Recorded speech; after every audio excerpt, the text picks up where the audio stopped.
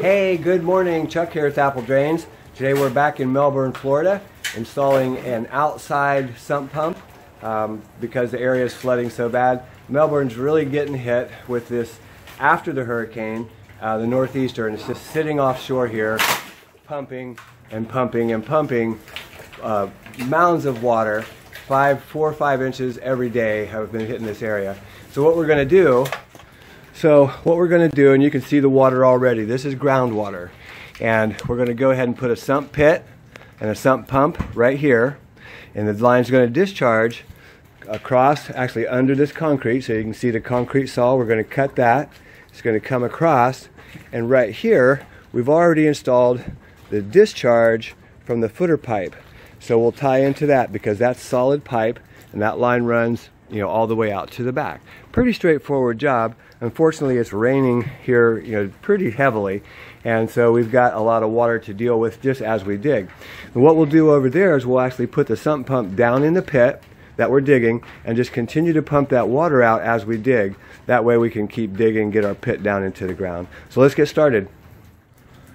So basically the reason that we're putting this sump pump and pit in here is because this basement, it floods. So what we need to do, it's groundwater that's rising up, and if we can collect it here, you can see how high that water is. It comes up higher, it pushes through that basement floor. So we could cut the floor inside, or we could put it inside. Inside would be a little bit better, but cost is always an issue. So let's go ahead and put it out here because this entire area floods also. Why not go ahead and try to get both pieces with the same amount of work is the idea.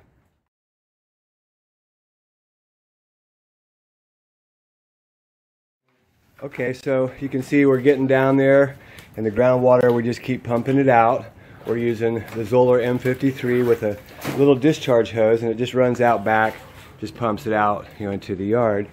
Whenever it gets too much you can't get the shovel in there, you go ahead and pump it out. Okay, so we went ahead and cut the concrete. You can see our cuts across, and we also we're going to add a small catch basin right here. So we're going to take this section out, and this will all tie into the sump pit. This is actually the discharge. We just need to break this out, dig a trench just a little deep, maybe 6-7 inches, because this is the discharge under pressure that comes from the pump. So it's just 1.5 inch pipe. This is gravity that leads over to the pump. That's what's nice about a sump pit, because the pit can go down 2 feet. So even though this is lower here than the grade here, we can easily send our pipe down. What we're going to do is we're going to break this concrete out. And the secret to this was, remember when we were running the saw, if you cut clear through the concrete, you should be able to crack a piece off with just a pry bar. And the reason I use a pry bar is because it's so much easier than a sledgehammer. What you do is you just start hitting it on the same place over and over. See how quickly that cracked? Okay, now go ahead and pry that piece up and pull it out. You can see just it comes right out of there. And this is just one guy with a pry bar. The secret is to cut clear through it. He's already got the next crack. You can see it just lifts right out. We're going to haul that concrete away. We'll continue this process until we take it out. Then we'll trench across it. Again, got it cracked up. You just pull it on out of there. And remember, that secret is to cut clear through the concrete. If you do not get through the concrete, you cannot do this. You'll have to come back and beat the heck out of it, and you will be tired after you do it. So right over here is where we're putting our pit. You can see we're down deep enough. We're ready to go ahead and set the pit in here. We've already cut off the nipple. This is going to be the inlet line for a couple of small catch basins. We've also perforated the pit. If you can see the holes in here, we've perforated the pit all around so that the groundwater can enter the system. We'll surround this with gravel as well. We also put them on the bottom, which we didn't do yet, so we need to put them on the bottom to make sure it's not like a boat. We don't want the pit to float up as water goes. We just lifted this whole piece out all at once, not a big deal. And we're going to put a catch basin over there in that flooded low spot. It's going to come across. It'll tee in right here. We'll put another catch basin as it goes into the sump pit. We're getting ready to set the sump pit. We want to make sure that our nipple is pointing towards the hole, and you can hear that water rushing in through those holes. That water is going to help hold it down. Joe, you know what? Let's go ahead and put a couple of those pieces of concrete in here. Okay. Smaller ones? Have to be heavy. We're going to set some concrete in here just temporarily to help hold our pit in place, because remember, it's even though it's perforated, it's like a boat, and boats can hold a lot of weight, so no matter how much weight we put in there, it can still float up. So we're ready to go ahead and trench out our inlet, and also we're going to have a discharge line come out here as well.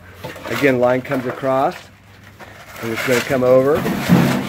We'll trench this out as it comes across, and we're almost done here, almost done. Okay, because we're outside, we're going to go ahead and use the Zoller M98.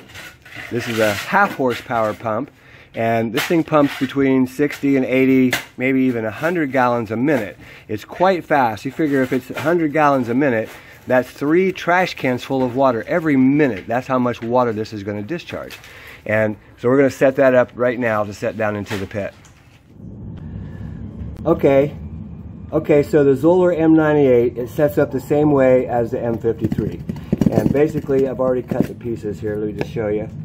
We start with a male threaded 1.5" adapter. And that's one of the reasons I like to use the Zoller M98, is because it does have an 1.5" discharge. It makes life a lot easier and very compatible with your M53 if you decide to upgrade. Screw this piece in there as tight as you can get it, hand tight. Next, we cut a small riser, and this riser is just enough to get above this bar, which protects the float. Can you hear that? We'll turn it around. See the float?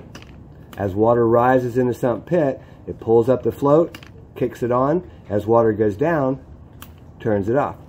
So the only difference is, and you could do this on the M53 as well, but we drill a 3/16" hole because air can get trapped between pump and check valve. So now we're ready to go ahead and glue that. I've already tightened this no-hub band on the check valve. We're just going to glue this up, good amount of PVC cement, and you push it in and you hold it because it tries to work its way back up a little bit. It sets up really quick. We're good. So that's ready to go. Next, we're going to go ahead and set this down in the sump pit, and we'll plumb the rest of the riser, which is from the top of the check valve. It's going to come up and make a 90 and come out through the sump pump wall right over there.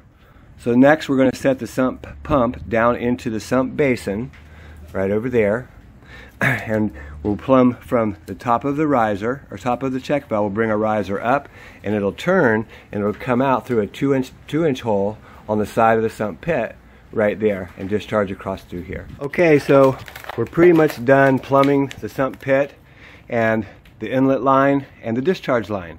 So I just want you to see before we backfill what I've done. The Zoller M98 sits down at the bottom, and here's the check valve right here. It comes up, this is called the riser, rising up. Comes up to a 90, and then we have 1.5" solid PVC, and you can see it's going to go down and under the sidewalk, and it'll turn. It's going to tie into the discharge line that we already installed last week. Then I also added some collections because remember it was flooded here this morning. It was all flooded, and you can see the groundwater. We've pumped a lot of it out, so it's down low, but it's filling up quite fast. So we added a catch basin to help collect this section in here because it's concrete all through there, so this gets trapped like a swimming pool. And the same thing over here.